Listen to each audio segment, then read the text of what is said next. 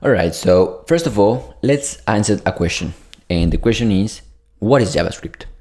JavaScript is the only programming language for the web.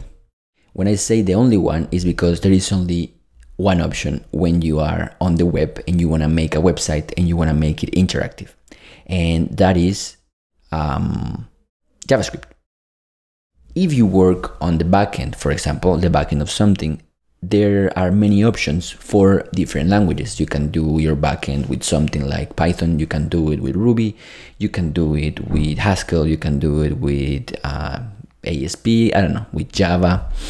But when it comes to the front end, you can only program on one language, and that language is JavaScript. Okay, so that is something that is good about frontend, and it's something that is bad about frontend. It's good because there is no fragmentation. Everybody that does websites knows JavaScript, so we all talk the same language. But the problem is that sometimes people don't like JavaScript.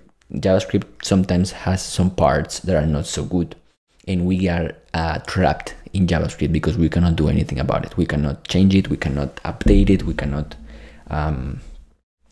replace it with whatever we want.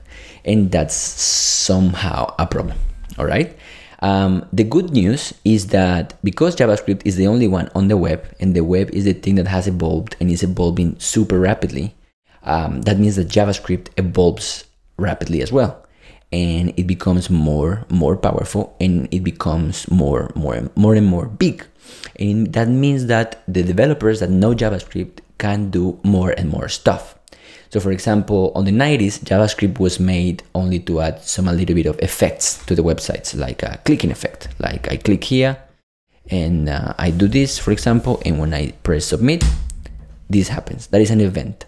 Or clicking this X, for example, that is an event. All right. And JavaScript was made for this, to answer the small events. But again, as the web started evolving, we did more and more stuff.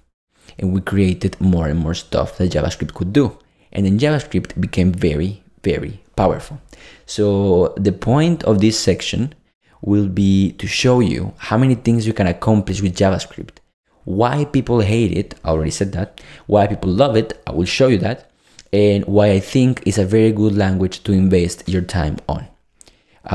As a little introduction of this section, I would say that if you learn JavaScript, you can make very sexy websites, very sexy web apps, very sexy mobile applications, very sexy native applications, very sexy video games, and if you feel a little bit ambitious, you can also do a desktop application, which is something fucking good.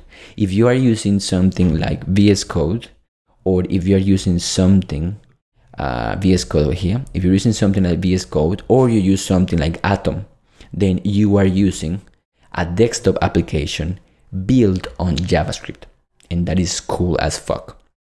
Okay, so we're going to see this, and I'm going to give you some examples on the next lectures, but for now, that is the explanation of why JavaScript is on the front end. They just created it, they never replaced it, and now every computer in the world has it, because every computer in the world has a browser. JavaScript comes inside of the browsers, and every computer in the world has a browser. This means that JavaScript is installed on every computer in the world. All the computers understand it, and that is something awesome. Okay, so that's it for this video. We are going to see some examples of what you can do on the next one, and I will see you there. Bye bye.